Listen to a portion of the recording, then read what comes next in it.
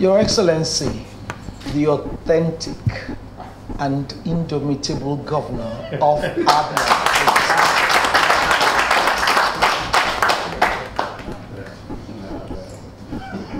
State, the Deputy Governor, our dear SSG, the Chief of Staff, and all members of the Abia Council that are here today. Your Excellency, we have come because these are not the best of times for Nigeria and, of course, Abia State. We have come on behalf of the Senate President and the whole Senate to commiserate with you on the loss of two very illustrious sons of Abia.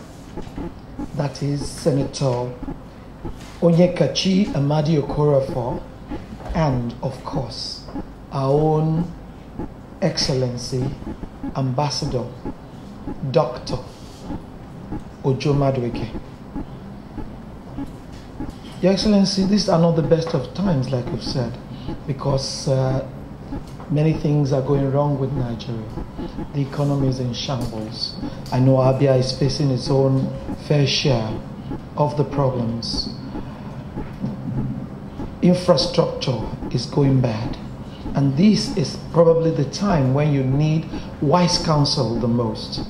And these two illustrious sons are two people who have left their footprints in the sands of time, in enterprise, in academia, and of course in politics. And we believe that you must be feeling some pain. We have come to tell you we share your pain, and we pray that God, in His mercies, will console the whole state and console you, Your Excellency. Your Excellency, I lead the creme de la creme of the Senate, and I am probably the smallest of them, because on this entourage, we have ranking senators like Senator Enyinnaya Abaribe, who was also the Deputy Governor in Abia, a Deputy Governor in Abia State. We have my brother, Senator Ogbuoji, who is a ranking senator, although he's not from Abia. You know, Abia people are a lot more, they used to be, but they are no longer. Of course, like was said earlier, we have distinguished Senator Gemade, who used to be the national chairman of our party, the PDP. Yeah. And then Ochendo Worldwide, our own very Ochendo. I also have the indomitable follow better Senator Ohuabunwa, and the stormy petrel of the Senate, Senator Anyanwu. This is to show you how much the Senate believes in you as the Governor of Abia, and believes in this state, and believes that those two eminent people who have gone to their rest have done so well in this political climate, and that you deserve the best to come and commiserate with you. Once again, sir, we feel your pain. And let me also say that the Philistines you see now, you will also see no more. Amen. Amen. We are with you. The Senate is with you. We commiserate with you.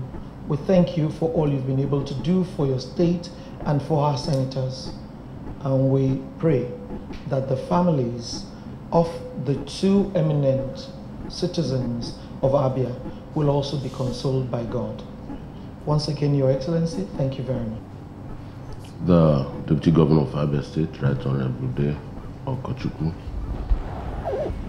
SSG, and other members of State Executive Council, please join me to welcome this very powerful delegation of most distinguished senators of the Federal Republic of Nigeria, led by our amiable Amazon of the Senate, Senator Biodium Olujimi. On behalf of people and government of Abia State, I am very, very pleased to have you here. I would have preferred you had come on a different, for a different reason and a different platform, but death is the way of all mortals.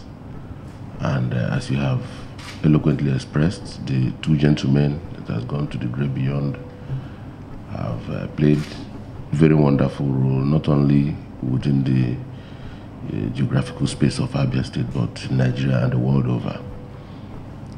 If we begin to recount the contributions of these gentlemen, we will need a whole day to do that. It's a personal loss to me because, like you said, this is the time we require them and need them most in Abia. And in my place here, we believe that elders should be preserved to teach the younger ones, upcoming ones, the way forward. Senator Maduekwe in particular struck me from the first day I met him as somebody who was determined to assist me all through. And for me, it's a personal loss, and we did not see it coming because still remember the last time I had a chat with him was still very ebullient and robust, good and ready to go with effervescent energy, but death is beyond all that. Therefore, even as you have come to commiserate with us, we also say that to Nigeria and to the Senate in particular, we have lost a great family member, or family members, and we pray that God Almighty will give us the fortitude to bear this loss.